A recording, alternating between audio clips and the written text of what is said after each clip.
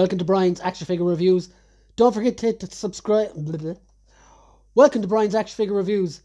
While you're here, please hit the subscribe button and hit the notification bell to stay notified. Today's review is the Marvel Legends Retro Series Spider-Man Jonah Jameson from the new retro carded line. This guy I've been waiting for a long time for him to re-release. I missed out on the initial release back in the early Hasbro days, I think. And yeah, I've been delighted to get him to add to the rest of my Spider-Man retro collection. He looks really good. So let's get him over to check out the packaging. So let's look at the card for Jonah Jameson.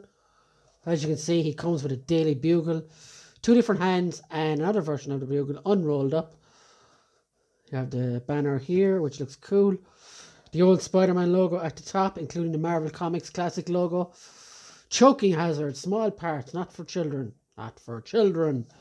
On the back, you've got the classic Toy Biz descriptions and stuff. Tough, gruff and loud, Jonah Jameson is a force to be reckoned with in the boardroom and on the front pages of the Daily Bugle. As the newspaper's editor-in-chief, Jameson is a perennial thorn in both the side of Peter Parker and Spider-Man. Again, random number. Here is Jonah Jameson, acting all tough. And here is all the warnings and stuff you don't really need to worry about. And now I'm going to get him out of the packaging and take a look at the figure. So here is Jonah Jameson out of the box. And as you can see, he's really, really nice. Now, the first thing I spotted when I got him out of the box was this little paper thing, which is really, really cool. I'm going to whip it out of your hands there, JJ, for a second. And it actually has little stories about all the characters in the Spider-Man Retro Wave. Spider-Borg, Electro speaks out. And has 2 sides, which is very surprising as well. Spider-Sham. On the top, Wilson Fisk. Oscorp, not guilty of fraud. Cat Burglar at large. This lady. And Mysterio, back behind bars. Mysterio is actually the only one I haven't gotten so far, so I better remedy that fairly sharpish. Anyway, that's a cool accessory to come with. Now, it is made of paper, so you can wreck it. But it does fit in his hands, which is pretty awesome. Excuse me. So he also comes with a rolled up Daily Bugle for him to hold. He comes with a second pair of hands. One being a fist and the other being a pointing finger, classic JJ, where he can point at someone else for his problems.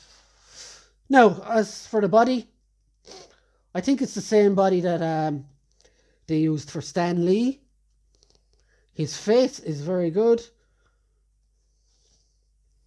And it's pretty standard, really. There isn't a lot to be shouting about. Now, again, like Stan Lee, these shoes that he has on, they're very awkward to get him to stand.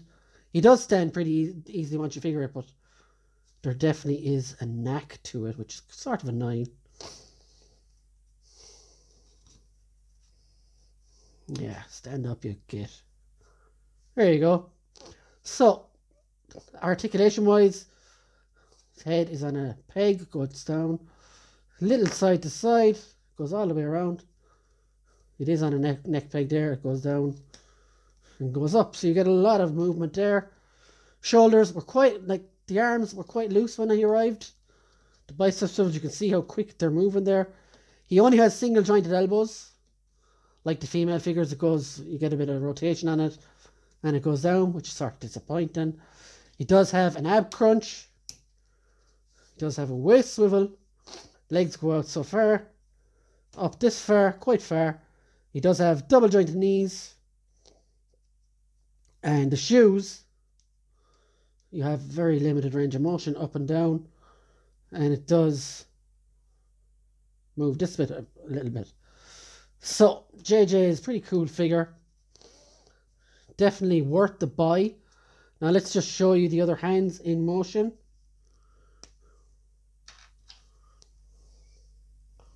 I imagine a lot of people will be posing him with the hand out. Now, it's not just me, but if you look a little bit like Hitler or something here, controversial, I know. Yeah, put down the finger, doesn't suit you. And of course, you get the bugle in his hands. get me pictures of Spider-Man. And that should be your ideal pose for this guy. But I'm gonna pose him with this because firstly, I don't want it to get damaged, and secondly, it's really, really cool. So guys, this figure is excellent. I would definitely buy it.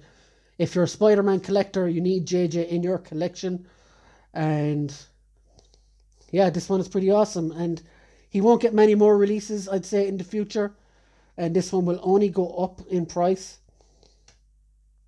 So the last one that came out with the, was it the chameleon head? That is near impossible to get now. So get this guy while you can and enjoy. And we'll see you later, guys. Have a good one. Bye.